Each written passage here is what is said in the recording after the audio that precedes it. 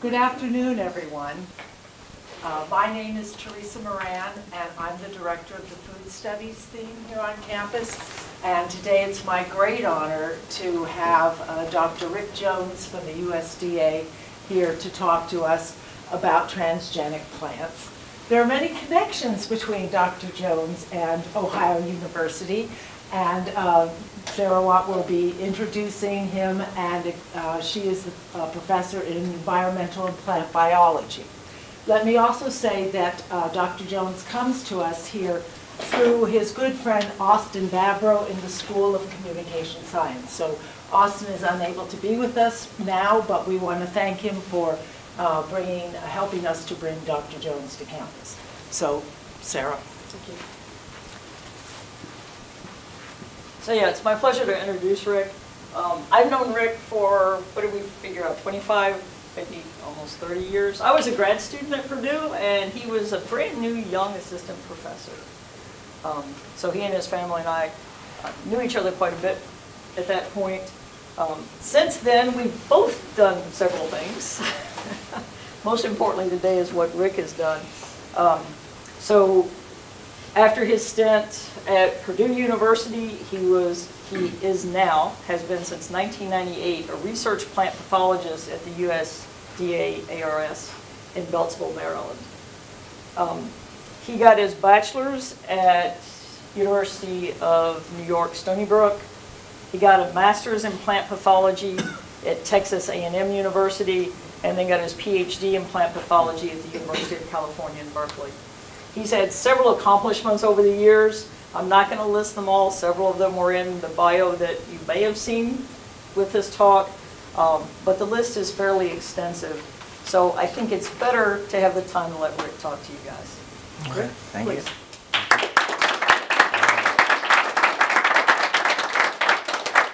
It's good to hear the applause now because there may not be some later. So, like just introduce where it is that I actually work, because a lot of people really aren't necessarily aware that the Department of Agriculture has a research facility. So it's the Agricultural Research Service, and there are scientists located across the country that are working on agricultural problems, but where I'm located, this is like the research center. There's currently 160 scientists who basically their full day is spent doing research. It's not a teaching facility, it's strictly research. So we like to say we're the agricultural version of the National Institute of Health, but we're really tiny compared to them. The spectrum of work that we do there ranges. There are a number of studies on organic farming, sustainability. There's also a lot of projects on genomics and genetic engineering, and it covers everything to do with insects, with plants, and with animals. And it covers, it's right outside of DC, but it's 5,000 pristine acres of agricultural research property. And one of the problems there's been with transgenic plants is that there aren't enough scientists going out and speaking about them. They're very comfortable speaking to each other, but they rarely go out into the public to give any presentation. So that's why I enjoy coming to things like this, to try to explain what it is that scientists are doing and why they're doing this. So kind of overview of the talk, it's going to be, first I'm going to just talk about how agricultural development has occurred over time. Things with genetic engineering, they're new, but they're just part of the long-standing process of development in agriculture. I'm going to bring up a few things have to do with where do these ideas come from. You know, people call some of this stuff frankenfood, but there's actually rational ideas behind what it is that we're doing. And then towards the end, I'm just going to highlight a few cases where you're using genetic engineering products probably on a daily basis. You may not know that that's where they came from, but that is what is being used, and in some cases the sole subject of your maintaining your health.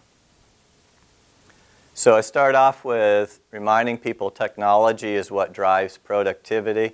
Doesn't matter if that's a car being made, an iPhone being made. It's also very important in agriculture. Going from the old days of a little farm tractor where you could get maybe 30 acres in a day taken care of today, agricultural engineers have come up with all types of technology to advance the ability to farm on a much larger scale. This is important because back in the old farm tractor days, you may have had, 1 in 20 Americans were farmers. Today it's way less than 2%. So you have increasing populations being fed by a reduced number of farmers. And a lot of this is because of technology.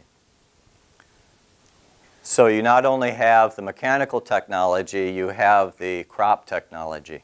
And this is a picture of what corn originally was. This is a quarter and shows you what the original wild corn was. And then through breeding efforts, they've come up with what today's corn is, a very highly productive plant. So wild plants have been captured and improved over time. And you look at productivity, this is just in potatoes. Most potato breeding happened in the late 20s. So it's the first time you actually had genetic improvement through breeding. And you can see the increase in yields that occurred. Some of this requires increased fertilizer, but the overall picture is that you're not farming on any more acres than you used to, and yet you're feeding a population which is expanded from 50 million to 250 million. So the U.S. is unsurpassed in agricultural productivity. It's what keeps the prices of food down. We have lots of food. It's actually a source of exports, which is good for the U.S. Economy.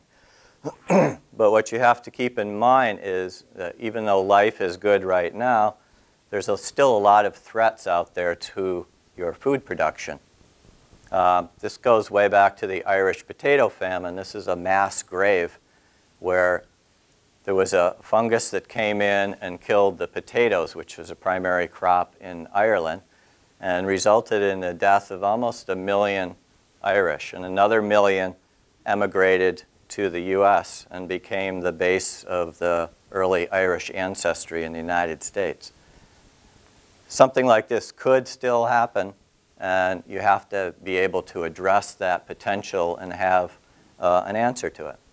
More recent examples, this was a mango field in Puerto Rico. Okay, and the hurricane came through and basically destroyed all the agricultural production. So what are they going to eat in Puerto Rico? Is they're going to have to rely on imported agricultural products from other parts of the world, hopefully the U.S., since it is the U.S.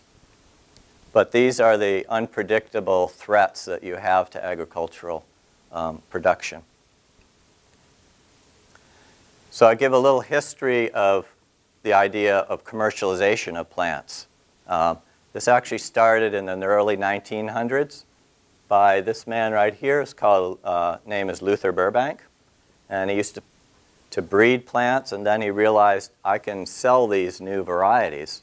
And he had a catalog, this is 1913, with some of the varieties that he had bred and selected to improve.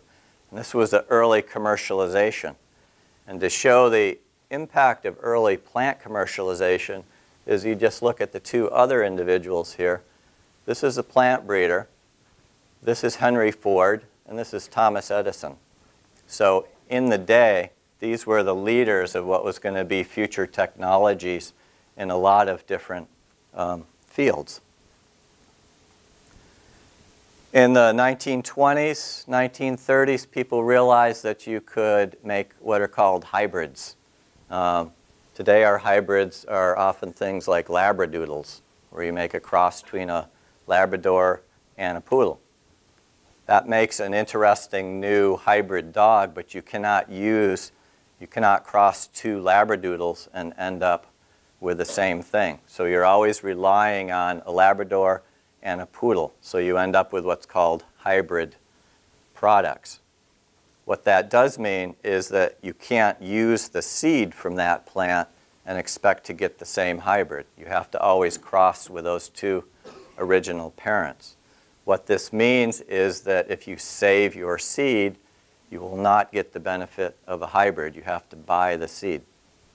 This was introduced in the 1930s by the Pioneer Hybrid, which became owned by DuPont, which became owned by Dow, became owned by 5 other companies since then. But what's important here, this is only 1% in the 1930s, but in the 1940s, 80% of U.S. corn production was based on buying hybrid seed corn. And that resulted in a dramatic increase in the production of corn. And this is just an early example of the growers are the ones who make the choices on the seed that they buy. They did not have to buy hybrid seed. They could have still kept their non-hybrid seed, planted it year after year. But an economic decision was made that it's a better investment to buy hybrid corn and grow it because you get a better yield. So this has recurring themes today over when a new genetic engineered product comes out. It's up to the producer to decide, is there economic benefit in using this or not? There's no one saying, well, you've got to use this because it's out there, because other options are still available. They're just not chosen. Quick review of plant breeding. It's basically unnatural selection because you're taking a wild plant, you're selecting for traits that are good for you to have as a food product, but it's of no benefit for the plant as far as survival and growth is concerned. This is just an example of what you can get from natural mutation and selection that occurs in plant breeding. You take what used to be a wild mustard, and the offspring that eventually comes through multiple selection and mutation are things like cabbage, kale, and cauliflower.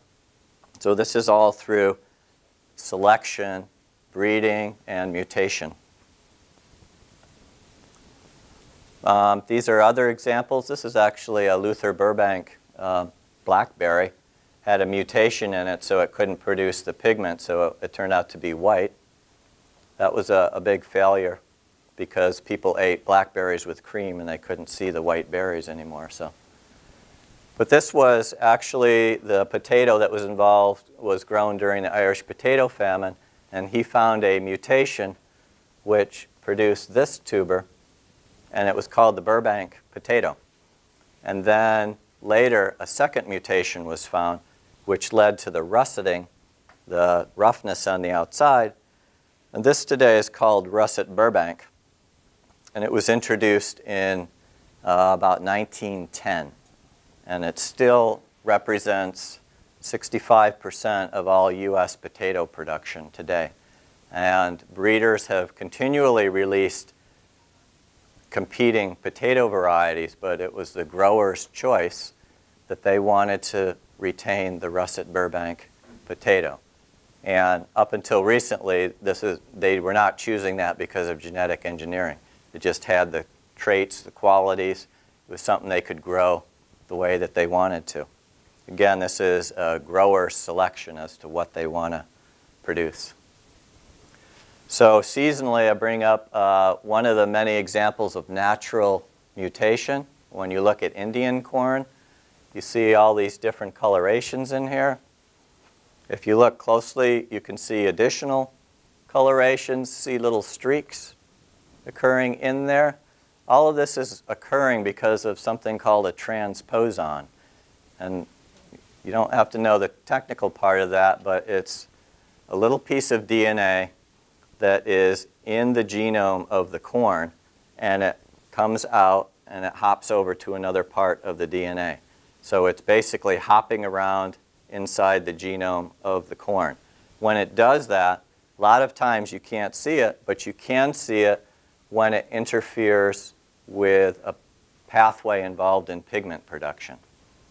So These little transposons are just hopping around in the DNA all of the time. They're believed to originate as being probably a virus at some point. Anyways, it's naturally occurring. It's in plant genomes, and it hops around. So it is causing consistent mutations in the plant DNA. A lot of times you don't see what the mutations are. They're going to be silent. It's only when it does something that makes the plant get bigger or changes the color that then it becomes visible. This is an example where breeders have taken advantage of what's actually it's genetic engineering that the plant is doing itself by having a transposon hop around in its DNA. And different transposon hopping is what's resulted in different colors of oranges. Things like the blood orange it's a pigmentation item where the transposon has altered it. And then the breeders will take that and maintain that as stock to have, so they have blood oranges. But this is all mutations just happening naturally. So DNA is moving around. Other ways you get mutations, ultraviolet exposure, causes mutations actually in your skin cells that can lead to skin cancer. Spontaneous errors where you're copying something and you make a typo in it. That can be an error that's maintained, or it can be eliminated if it's dangerous to the organism. But there are multiple errors constantly going on. And breeders rely on retaining these mutations, and when they make crosses, they look for new mutations that have occurred during the cross. So to sum all this up, what's important here is that genetic variability does not produce an unsafe food. You have selection of things such as corn, soybeans, potatoes. Those were chosen by ancient humans as they were eating different foods and figuring out what's good and what's going to kill them. That's why today we eat tomatoes, we don't eat nightshade. But again, the genetic variability, whether it's produced naturally or through genetic engineering, there simply has not been a scientific basis for saying that a food crop has become dangerous to eat for any reason. Basically, these food crops don't have genes which would make them toxic, and the genes that are putting in have nothing to do with toxicity. Recombinant DNA, I'm going to mention this a few times just to remind people, this is basically cutting and pasting. So transposons cut and paste as they cut their way out of a piece of DNA, hop over, and paste themselves into another part of DNA. Scientists have just, over the years, figured out how do you do that, and then harness that ability to put the genes that they want moved into different organisms. So basically, scientists' purpose is to understand what nature has already made and then engineer it if they want to make some improvement on that. Another thing that's important is discovering DNA movement beyond the internal movement of a transposon. And what was found along the way is that bacteria live everywhere. They're all over the place, and they like to just give DNA to other bacteria. And they do that through something called a plasmid, just a little piece of DNA. The plasmid transfers that information on the DNA to another bacterium. And along the way, plant pathologists they've looked at diseases, like this is on a rose, this big swelling and gall formation, and on things like carrots, you get this weird hairy root look on there. When they figured out what was causing that, they realized that, again, this is a bacterium that's transmitting a piece of DNA to another organism. In this case, it's Agrobacterium, and agrobacterium takes a little bit of its DNA and transmits it into the cells of the plant. And it has genes on it which encode for plant growth hormones. So that's why you get the swelling, the galls. That's also why you get the sudden root formation occurring. So this is transfer of DNA from a bacterium into a plant, which occurs naturally. What scientists have done is said, hey, let's get rid of the gall-forming things and put a gene that we want in the plant, put it in agrobacterium, and get agrobacterium to put it into the plant. So this was the early basis for how you transmit genes from one organism to another, is you're using a natural process. You're just inserting the gene that you want in there instead of what gene the agrobacterium had in there. So what's been interesting is obviously you can recognize these are sweet potatoes. These are actually Chinese sweet potatoes. They're huge, and they're actually used mostly for animal feed over in China. But we eat sweet potatoes all the time. And it turned out that the International Center for Potatoes, they have all the world's potatoes. They also have all the world's sweet potatoes. And it turns out that back in early times when humans were digging through the ground to eat a bunch of different roots that they didn't know what they were, but that's how they were getting their food, they came across what would eventually be sweet potato, and it had the swollen roots, and it was a much better source than the ones that didn't have the swollen roots. What the Potato Institute found out was that the reason that they're swollen is because they have genes from agrobacterium in them that causes the swelling.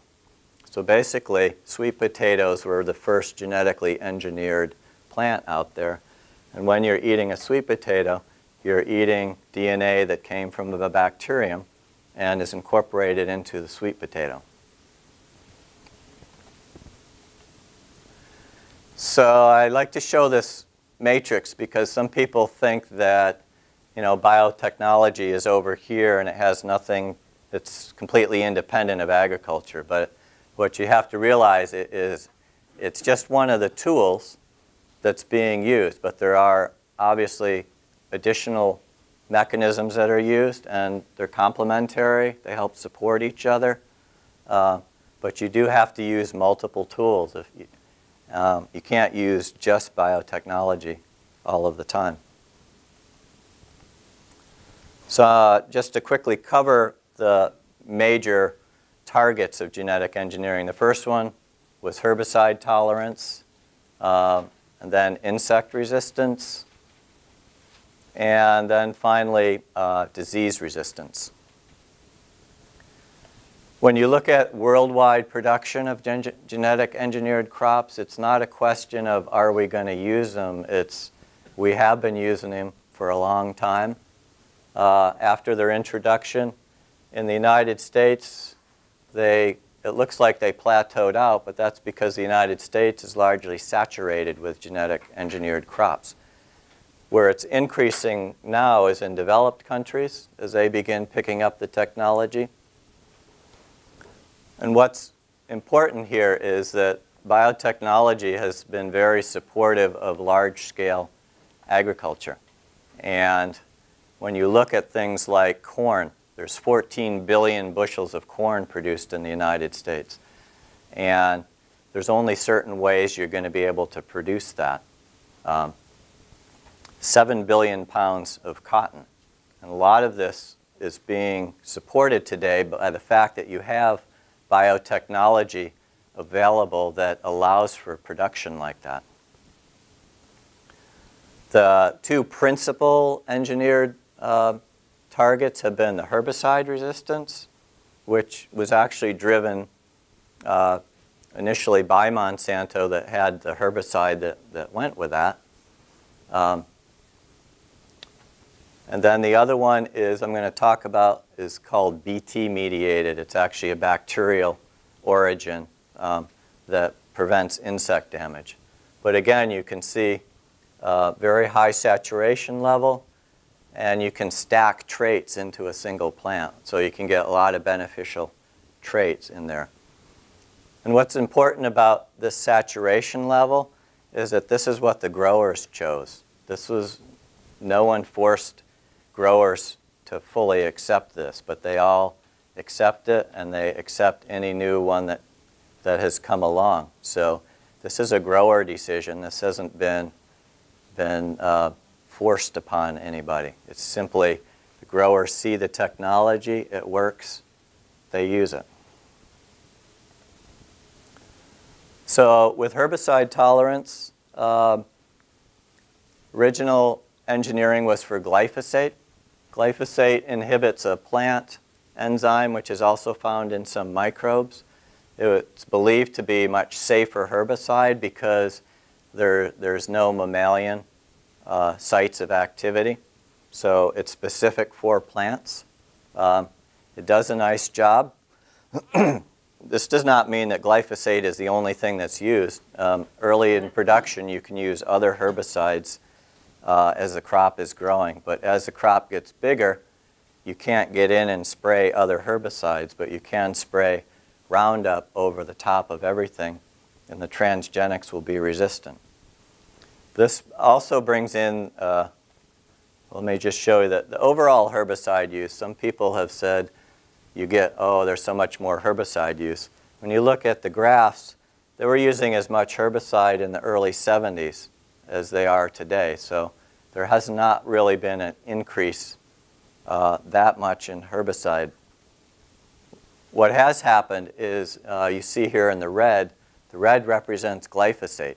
So you've had a big shift in the herbicide where about 50% of it is glyphosate, but there's still a large percentage that is not, that is still being used. But you can also see the graph is going up. Some of this has to do with resistant weed development. This is because glyphosate binds on to an enzyme in the plant, and so the resistant weeds produce more of the enzyme. So the way you get around that is you'd have to spray more glyphosate to do the 1-to-1 ratio there. So that's part of the reason you're actually seeing a bit of a shift now away from glyphosate, is there are crops being engineered with alternative herbicide resistance. But this gets into the management profile of any agricultural production. You don't use the same thing all the time or you're going to develop resistance. I mean, that's just a common agricultural practice which growers have to fully understand, as opposed to just continuing to use the same thing all the time. For insect control, most of the insects that are attacking crops are the little larvae that turn into moths, or they're the larvae that turn into beetles. And it's of interest because they can all be targeted by a similar product. And the product is called Bacillus thuringiensis. This has been used a long time by organic growers. It's sprayed onto the plants. The larvae eat it. The bacillus goes inside. Part of the bacilli get digested in the stomach, and it basically prevents the larvae from eating anymore. So the larvae die, the bacteria multiplies inside of there and completes its increased population. This is just a quick history of BT. It's been around a long time. This is what the bacteria look like, and they have little crystals inside of them which are released at high pH, which is present in insect guts. And we have acidic pH in our stomachs. That's why this is not released in humans. This was found back in 1901. A bunch of silkworms were dying in Japan, and that's when they first isolated this bacteria. When they found flower moths were dying, found the same thing. Took quite a few years before they figured out what was going on. And then in 1958, they decided this would actually be a good insecticide. So it began marketing in the US. And now there's actually hundreds of different isolates, hundreds of different crystalline forms, and they all have different specificities to them. And this is the basis of what's being used today to alternate to avoid resistance, is you have multiple choices. So it's like not using the same antibiotic all the time, but shifting to different ones to avoid developing resistance. And BT corn came out in 1995, so it's been around for a very long time now. So there's a saturation of BT in all the major field crops, but what is happening now is the BT applications are coming down into more food crops. And one example that's being looked at closely is an eggplant project going on in Bangladesh. And we don't think much of eggplant. I mean, it's pretty rare to eat it here, but it's actually in the realm of staple food crops in Bangladesh. And this is a typical Bangladeshi farmer. It has to apply anywhere between 10 to 20 pesticide applications per year to avoid a little borer that bores into the stem and bores into the fruit. So they have to constantly keep the pesticide there to keep the little borer from getting in. Once it gets in, you can forget it. You've lost your plant, you've lost your fruit. And you can see we have a lot of safety protection in the United States, but you go to some of these countries, he's walking around spraying insecticide with sandals and a loincloth. So there's absolutely no protection against these insecticides. This is an example of the fruit borer. When it gets in, it basically destroys the fruit. And what's important here is you could say I could use Bacillus thuringiensis and spray it. But as soon as the borer gets in, you can't expose it to the bacillus anymore. So the gene for the toxic component has been simply put into the genome of the eggplant, so it's expressed inside of the fruit. So if the borer gets in, it gets killed as soon as it starts feeding on the plant. This has all been open sourced, and you can save the seed from this. It's not a hybrid situation, so the farmers can save the seed. So supposedly there's actually been movement of the seed from Bangladesh into India where it hadn't been approved yet. Anyways, the end result is you're getting successful food production. They're actually able to market the BT eggplant for a higher price than regular BT or regular pesticide applied, and that's because this is being perceived equivalent of an organic eggplant in Bangladesh because they know it doesn't have the 10 insecticide sprays on it throughout the year. What it is doing is it's eliminating the insecticide market for eggplant in Bangladesh, and this is ironic because now these are chemical manufacturers who are not happy to have BT here because it's destroying their insecticide market. So this has not been approved in India, but it's not really that India does not want BT because this is BT cotton, and you can see why in neighboring countries when they look over the border and they see their neighbor's field and then they see their field. That's why 90% of cotton being produced in India is all BT. So it's there, it's just there's different governmental issues going on with using that. Okay, so I'm going to do a quick review on promise and peril here because herbicide promise is that you get reduced fuel use with these big tractors. You don't have to run through the fields as often, a lot less labor. What's important with any herbicides is it used to be the way you controlled weeds, you did plowing. Okay? Sometimes it was deep plowing and disking, and that leads to a lot of soil erosion problems. So they came up with what's called no-till, where you use herbicides, kill the weeds, and then you don't do the deep plowing and the disking. So you got to balance off and say, do I not want herbicide, but I want soil erosion, or do I not want soil erosion, and I'll accept the herbicides? Some of the problems, obviously resistant weeds. These are something that needs to be dealt with in more of a management thing, mixing the herbicides that you're using. And with any chemical that you're putting out there, there's always the potential for some type of environmental risk to occur. For BT, what's nice is there's a very nice safety profile on this.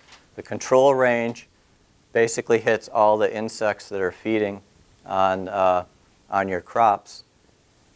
One of the promises here, too, is there's actually been a very dramatic reduction in soil-applied insecticides because corn rootworm has been a major issue in corn production, and the insecticides needed to control that are no longer being applied to the soil because the corn's engineered with BT, which kills the corn rootworm. And there's no application. You don't have to go out and keep applying the BT. The problems here, you can get off target, and there was a paper a while back on monarch butterfly larvae being affected by the pollen from the corn, which could be an issue, except that milkweed, you rarely find that around a corn field to begin with. And the basic difficulty with the study was it was basically force-feeding pollen, which these larvae would not normally eat. There's also the problem of resistant insects occurring with overuse of BT. One of the promises up here is actually insect diversity has increased in BT cornfields because you're not spraying insecticide, so the natural insect population that's not feeding directly on the corn has actually been increasing. This just gets back again to remind you that resistance to any of these things or proper management. You can see in antibiotics, most of our antibiotics come from microbes that live in the soil. These guys try to produce antibiotics to kill off their competitors. The competitors try to come up with resistant mechanisms so they're not being killed off by the antibiotic. So it's just an ongoing battle that goes on. But antibiotics, there's resistance in bacteria that infect humans today. And this is largely due to overuse of antibiotics. So cutting back on antibiotics or switching antibiotics is a management tool, whether it happens to be for plants or humans or animals. So talking about disease resistance, basically we're targeting fungi, bacteria, viruses. They're all trying to chew up your plants. And then there's what we call the others. They're the strange microbes that live in like the vascular system of a plant and can't be cultured, but they do kill the plant. One way of doing this has been around a long time, is you put a little piece of the viral gene into the plant, and that acts as a recognition mechanism. So if the plant ever sees the virus, it destroys the virus. This was used very successfully in papaya in Hawaii. That's why 90% of the papayas are genetically engineered coming out of Hawaii. This is what happens if you don't engineer them. And one of the benefits of this is the equivalent of the, 75% of people that get flu shots. You're actually protecting the 25% that didn't get the flu shots because you've reduced the potential that a virus, flu virus, is going to be present and you're going to be exposed to it. So these genetically engineered papayas are part of what still allows organic production in parts of Hawaii because you've suppressed the presence of the virus so that the exposure that the organic growers are getting is minimized. Plants have an immune system and they have what are called resistance genes. We've identified a large number of these and can shuttle them around to provide recognition and elimination of a pathogen. This is a field plot showing engineered potatoes with a resistance gene surrounded by ones that don't have the resistance gene. And this is late blight field here to show you the impact of, in this case, it's just taking a potato gene from one potato, putting it into another one. And you can also get genes from other sources, and that's part of what we'll talk about. There's a disease today, it's called citrus greening, which actually causes yellowing in the trees, but the fruit stays small, it's bitter, it's green for a large time. This is an introduced pathogen, and there's no useful resistance available, and there's no practical management tools. And basically, this is going to, without control of this, is going to eliminate citrus production in Florida.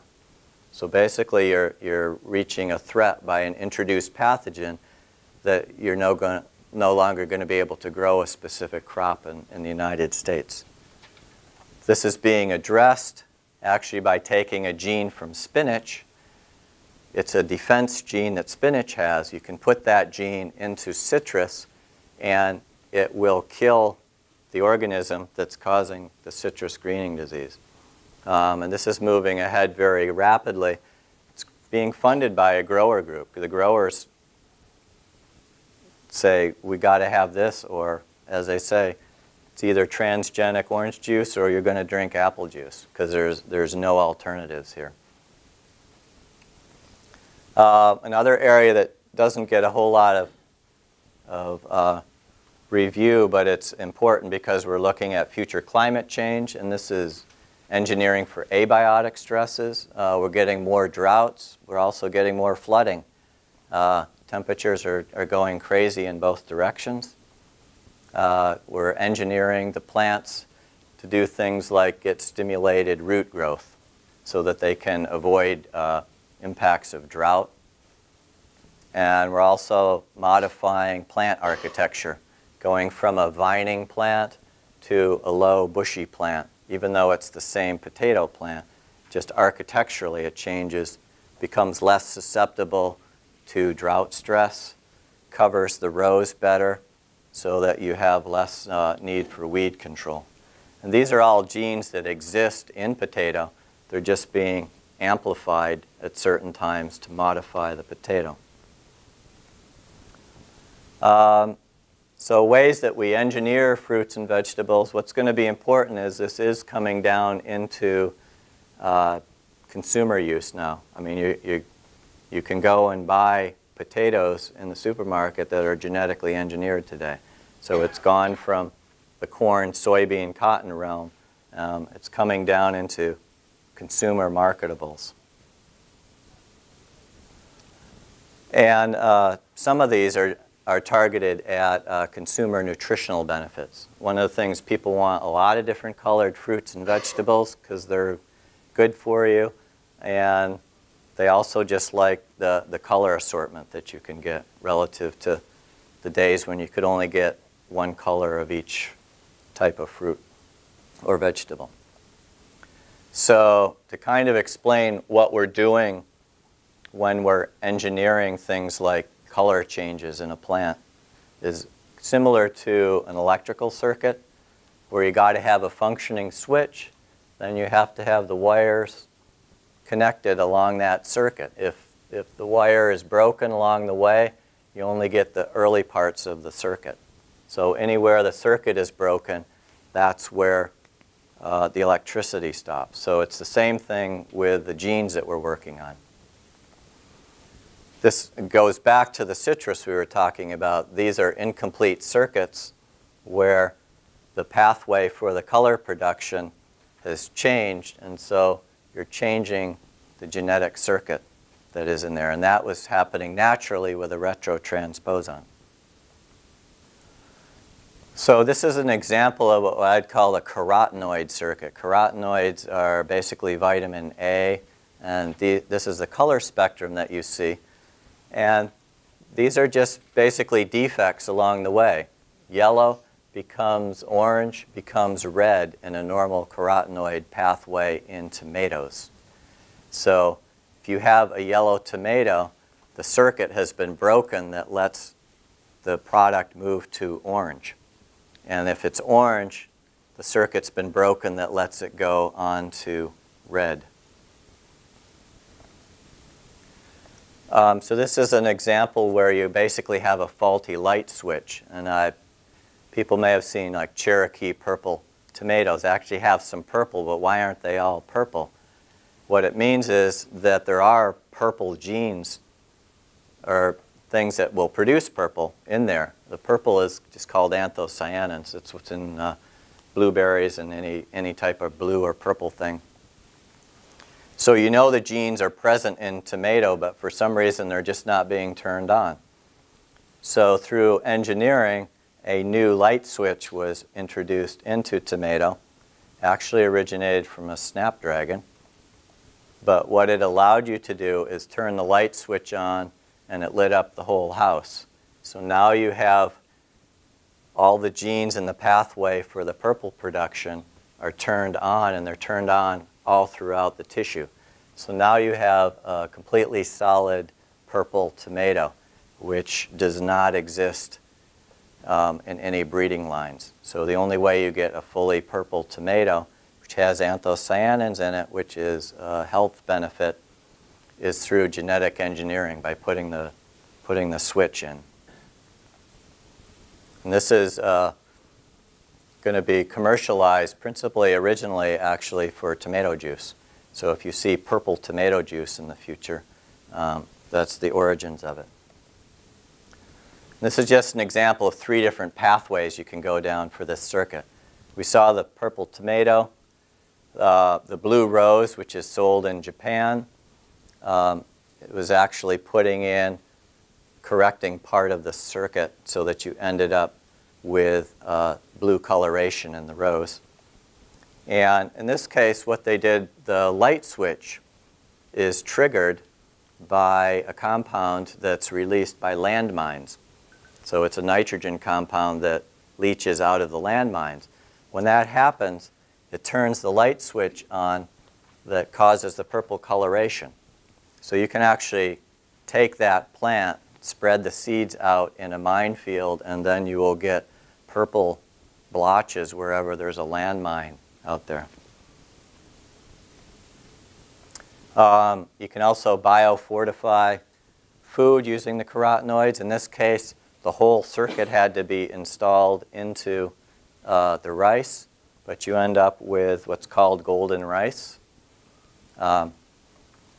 which is important in countries where you have childhood eye defects and potential blindness due to lack of vitamin A. So you have 2 choices here. One is you can introduce golden rice, which is rice is a staple in these parts of the world, or you could try to go out and show these people how to grow some exotic thing called a carrot. But there's a lot of problems with doing that. It's not culturally part of their food. I don't know how to grow a carrot. Maybe the soil isn't good for growing carrots. But in this case, you're targeting a staple food product that you know the people are going to eat. This is a case where you have the whole circuit for a carotenoid, but you don't have the final light bulb, so the light doesn't come on. White cauliflower has all the genes for carotenoid production, but they don't know how to store it, so it gets remetabolized. But the yellow cauliflower has an extra gene that takes the carotenoids and it says, okay, let's bioaccumulate in our tissues, and so we end up with the yellow. That gene was taken from cauliflower, put into potato, and you can then bioaccumulate carotenoids in potato, because potatoes produce carotenoids, but they don't store them. So now you can store the carotenoids in potatoes.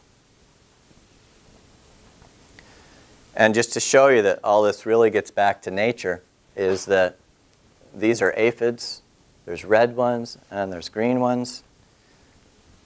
They get this whole pathway from a fungus. It was a gene transfer from a fungus into an insect, occurred by nature. Okay, the reason that they keep these things around is because they're parasitized differently. Oops, sorry about that. Is the green ones have a defect in the pathway after they acquired it. So they're green, but they get attacked by a parasitic wasp. So some of the population remains red, but they're attacked by ladybugs. So the population keeps fluctuating depending on which parasite happens to be attacking the aphid. So both types of modification are maintained. But what's important here is this is going from a fungus to an insect. We didn't engineer that. That's just nature happening.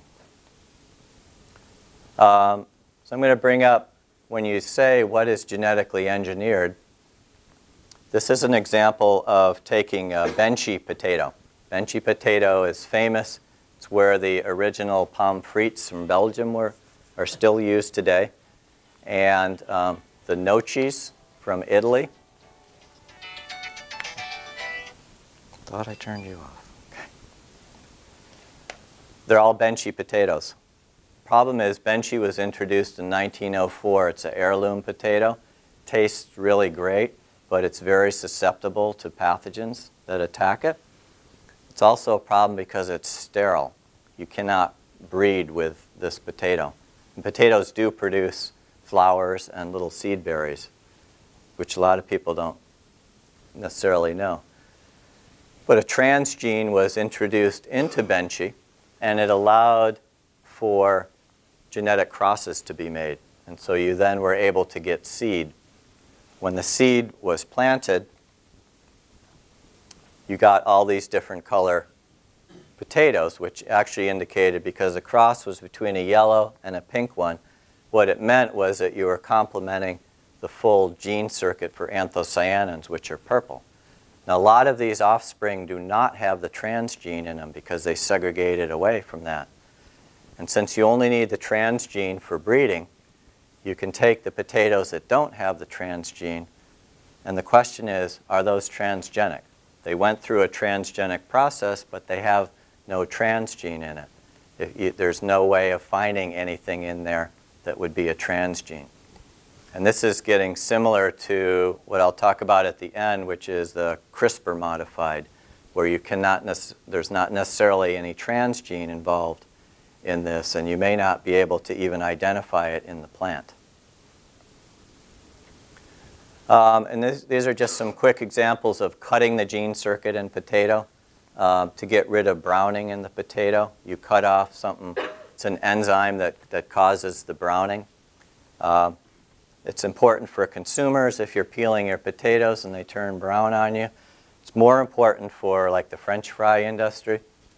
They cut the potatoes, they treat them with sodium sulfite. People have different allergies to sodium sulfite. With the non-browning, you don't have to do the sodium sulfite treatment anymore. People making fries, when you store potatoes, their starch turns into sugar during storage. If there's too much sugar, that's where you get caramelization. When you're frying them, the fries turn too brown. People don't want that. Anyways, that mechanism has been shut down, so you do not get excess sugar anymore.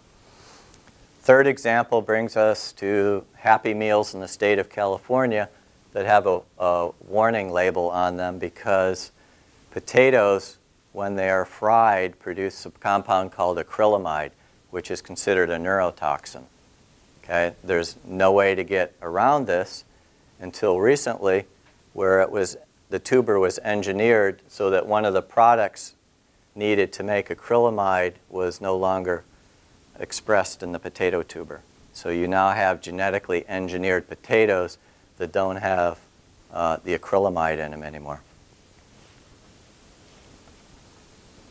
And this is my little spectrum slide, because this could work the same whether it's genetic engineering or organic. People have different spectrums of what they're willing to accept or what they think is genetic engineered or what they may think is organic.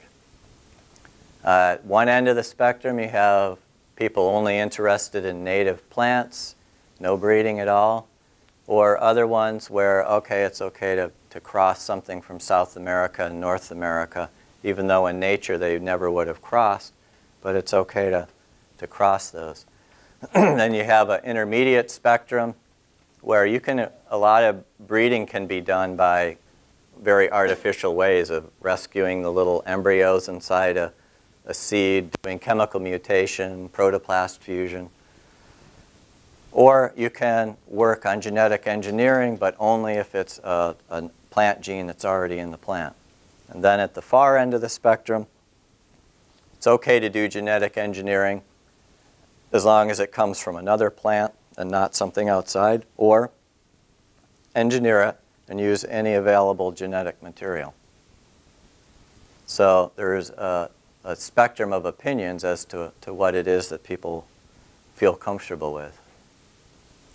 But what's also an issue is things like food allergies. People worry about pesticides, and that's important.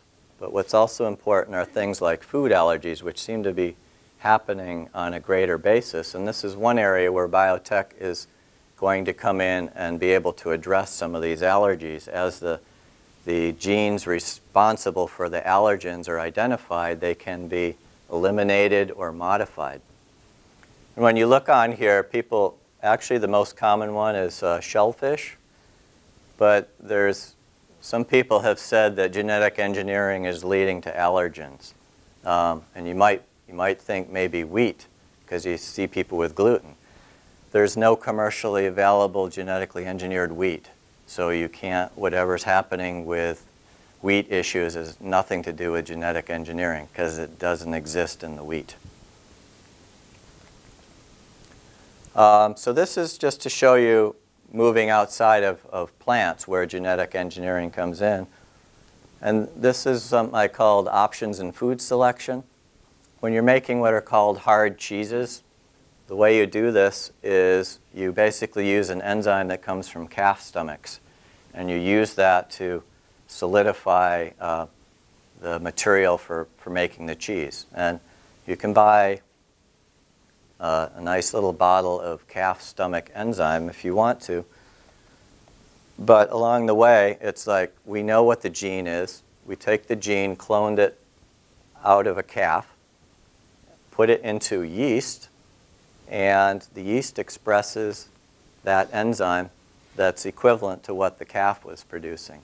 So now you're not killing calves to get this enzyme anymore. So some people don't care. Some people do care.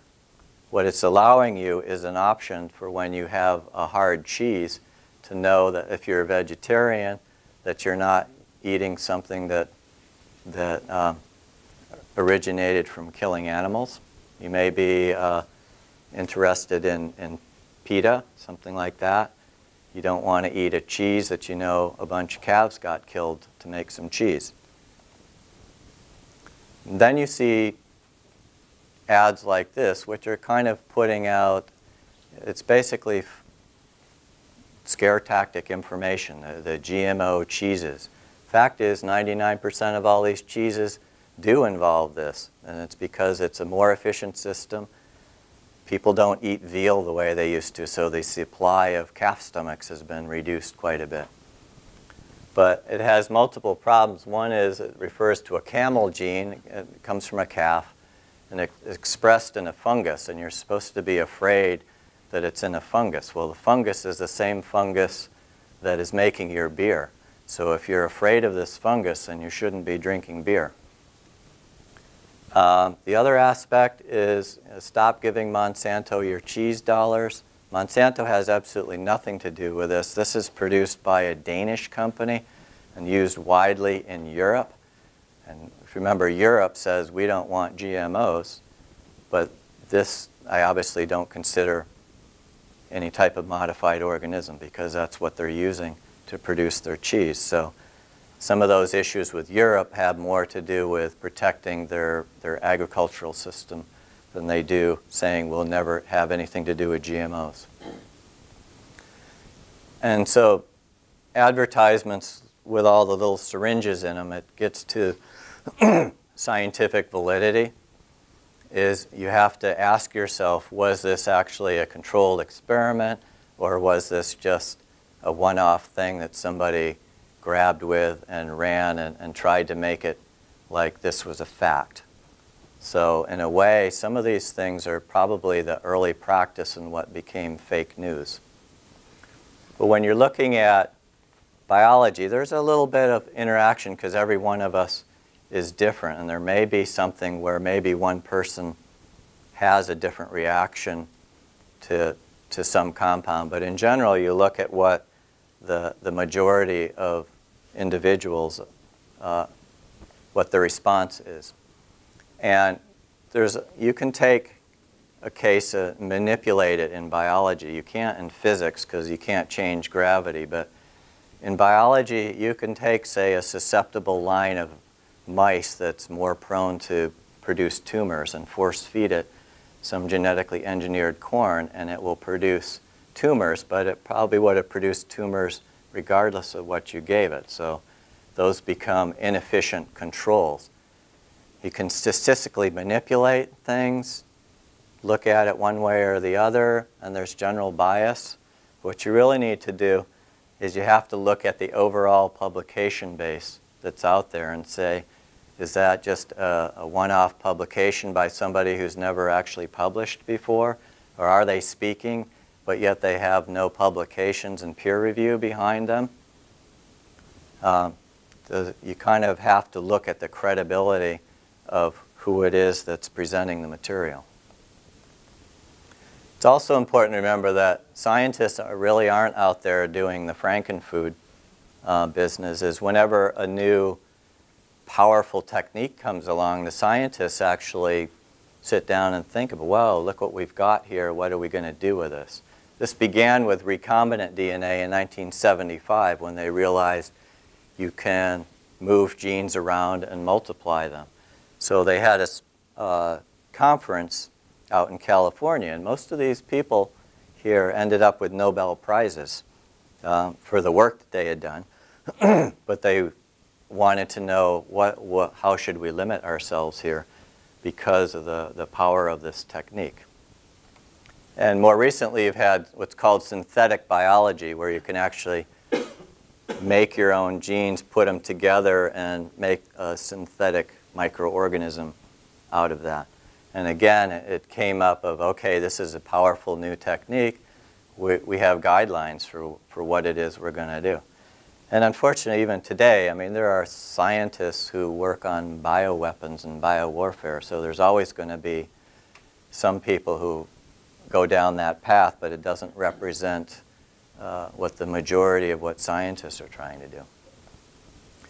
So I'm going to move into how this stuff impacts you every day. This is an example of flu virus. What happens when you get inoculated or vaccinated with flu virus? Your body produces antibodies. These are like the hunting dog that points and says, that's there. So it's saying there's a virus. And then it's the hunter is another type of cell which actually then would kill off the virus or whatever was being pointed at.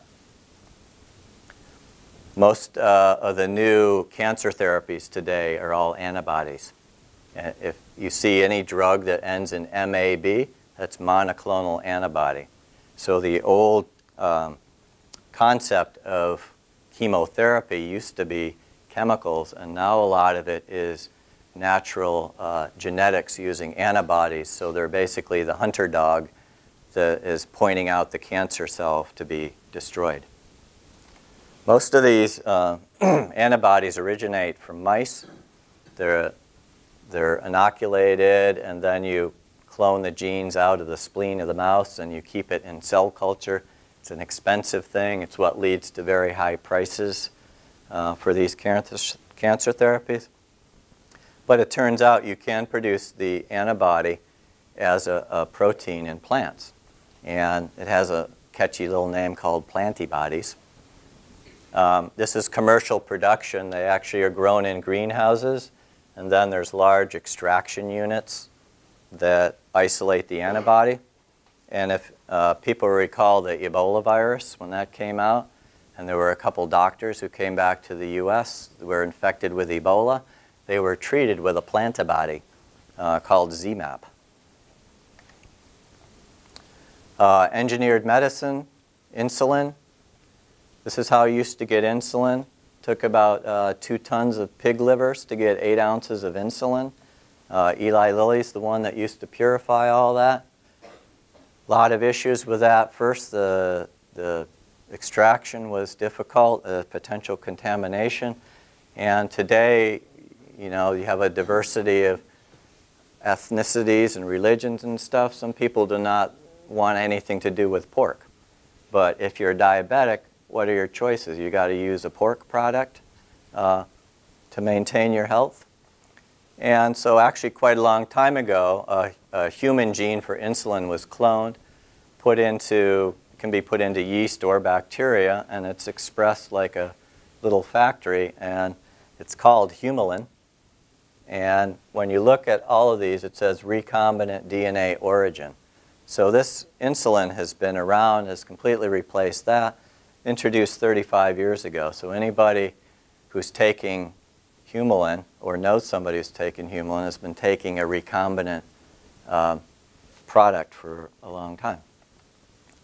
More recently, Epogen came out. It's erythropoietin. It stimulates red blood cells. This is important for kidney dialysis patients. It also was used by Lance Armstrong for his doping because it stimulates the red blood cells, but it's a recombinant mechanism. Engineered vaccines used to be, grew them in monkey cell cultures and then killed it with formaldehyde and then injected it into you. That's where some of the early vaccine problems come from. Today, an increasing number of vaccines are engineered. Hepatitis B is an engineered, Gardasil, recombinant, shingles vaccine, recombinant. And now more recently is the influenza virus. It's actually normally you inject fertilized eggs and the virus grows inside and then you purify the virus and then you kill it and you inject it into people. It's a big labor-intensive way. The virus can mutate, do a lot of different things. Biggest issue here is where all these eggs are being inoculated, and it happened to be Puerto Rico. So suddenly we're largely out of flu vaccine, except there is a recombinant one called FluBlock. And so this is going to be the principal vaccine being used this year. So what it shows you is that you think there's no threats out there to food production or medicine, but there are, and you need to have answers available. So then I'm getting close to the end here. So CRISPR, this just shows you that CRISPR is just an acronym for a really long explanation of what's going on here. CRISPR is a bacterial immune system. This is a bacterial cell, and these little alien-looking things, these are viruses that are attacking the bacteria. Viruses are always attacking bacteria. Bacteria are coming up with ways of preventing being attacked.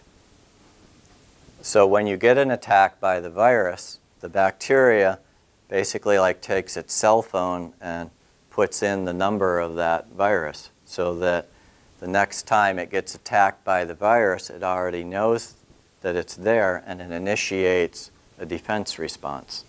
And the defense response is to chop up the virus. So that recognition mechanism is the CRISPR, so it recognizes piece of DNA that originated from a virus. And the Cas is just the enzyme associated with that. And this is a very long history. It started in 1992. Scientists found repeated sequences in the genome of bacteria, didn't know what that meant. A lot of people said, yeah, who cares about that? Eventually, in 2006, it was identified it's a bacterial defense. And 2012, someone said, hey, that thing edits genomes. So why don't we use that to edit genomes in other organisms. And that is what generated the gene editing concept. This system not only can introduce genes, but it can also delete genes, can delete individual bases in there. So this is becoming probably the most powerful new tool. It's going to replace a lot of the other recombinant. But what's interesting is this leaves no footprint behind. So if you're deleting a gene or part of a gene, once it's done, there's no other genetic footprint, so you could not tell if that plant had been modified by CRISPR.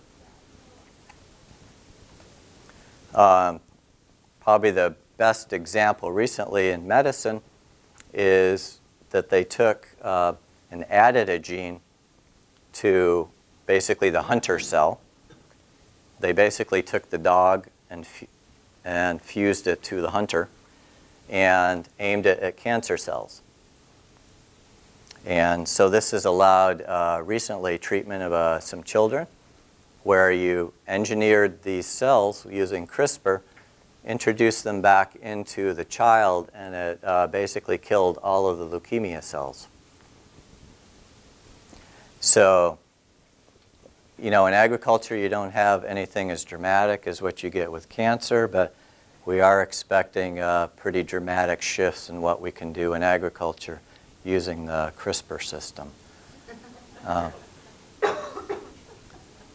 So if you have any questions, I'm available.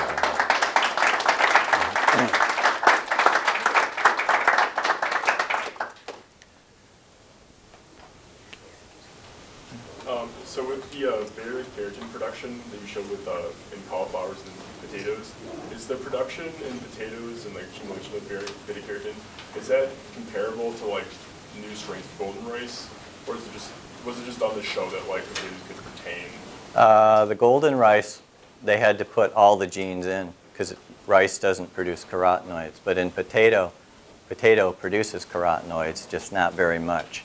The best they've ever gotten has been like Yukon Gold. So in this case, they know that the production is there, but the storage part is not there. So in that case, it was a storage issue as opposed to putting the whole circuitry in. So you could take things like spinach probably don't have carotenoids in them. You could put the whole pathway into spinach and biofortify spinach to have some extra benefit to it.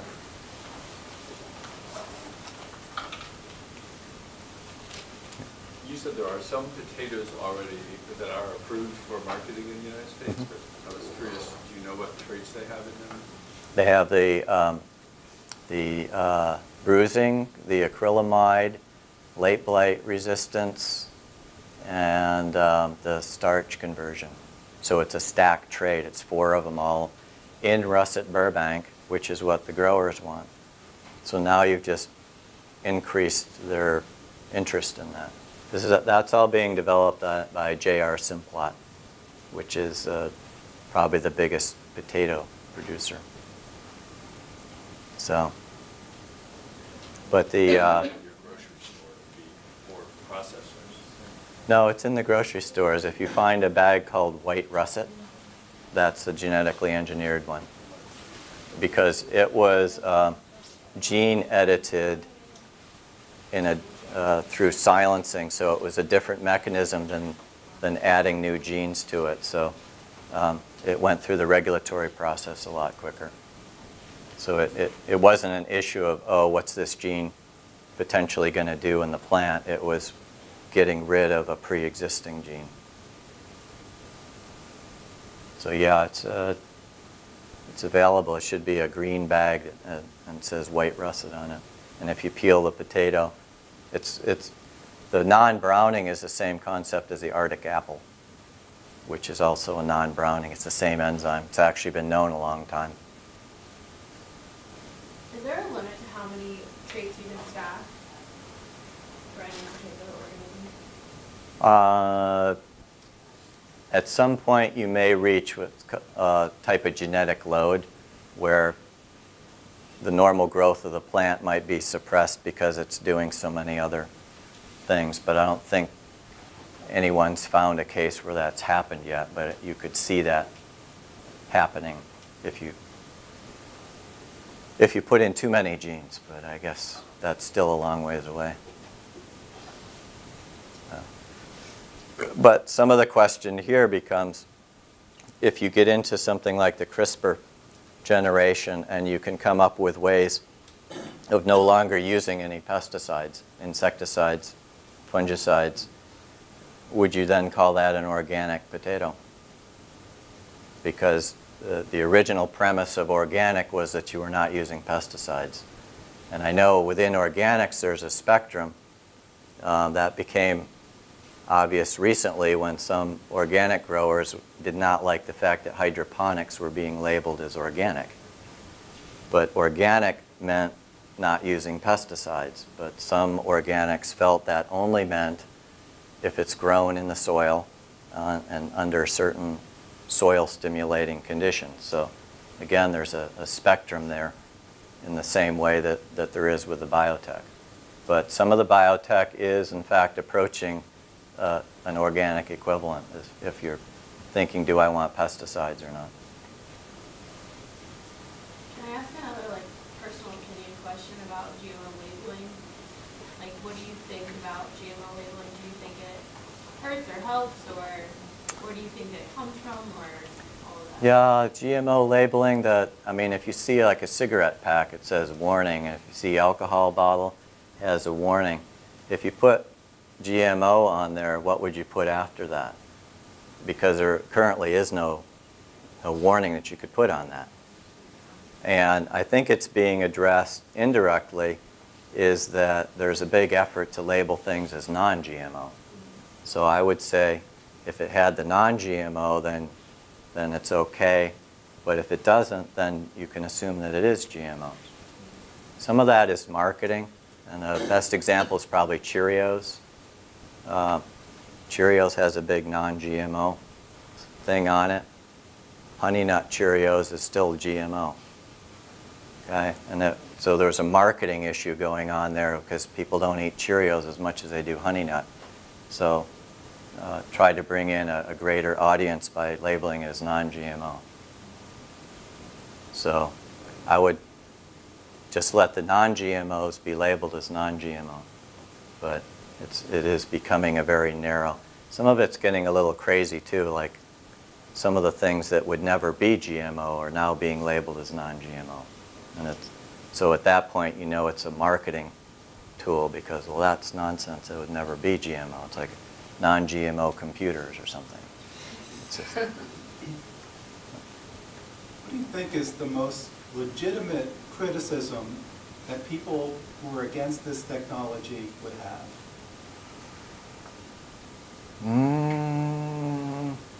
I think maybe the main opposition, to some degree it's the concept of production agriculture. That's been an ongoing thing of, there's 83 million acres out there, and do you want to have these big giant farms that are running that? That might be one thing, but that again is what keeps our food security. But I cannot come up with any reason why they would be afraid of the food because of all the natural variation that occurs on and the fact that we've had these crops for such a long time mutating on their own. Maybe the herbicide would be an issue. Ideally, you would get rid of herbicides, but I don't know how you're going to do that. I can obviously see where you're going to get rid of insecticides and fungicides, and you're going to increase nutrients, but I don't see where you're going to get away from the herbicides. Except, they're trying to do that with a more natural product like the 2,4-D, but that's turning into a mess for other reasons. But yeah, I just have a hard time seeing, based on the facts, it's hard to find what's wrong with it. So. I guess the only thing would be the idea of growing a monoculture, but you have that issue even without genetic engineering. But I'd imagine you could put these genes into multiple cultivars to get around that monoculture issue that's a concern. I think maybe to a small extent. I mean, it's good to have a GMO enemy, because then it can allow you to market your product if it's non-GMO. But if there's no doubt about GMOs, then why would you pay extra for Cheerios that say non-GMO? That would be probably the closest. That's where I don't understand. I just don't see the evidence for the rationale behind the scare tactics behind GMOs. And again, the cheese is a good example of why would you limit people's ability to have GMO cheese if that's what it is. So why not?